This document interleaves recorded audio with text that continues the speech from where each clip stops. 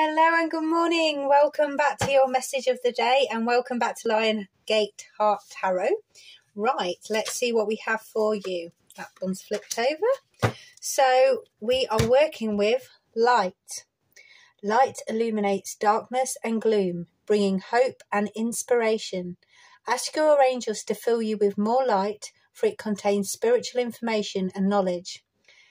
These are keys to the universe and bring love and peace, as well as unlocking the wisdom within you.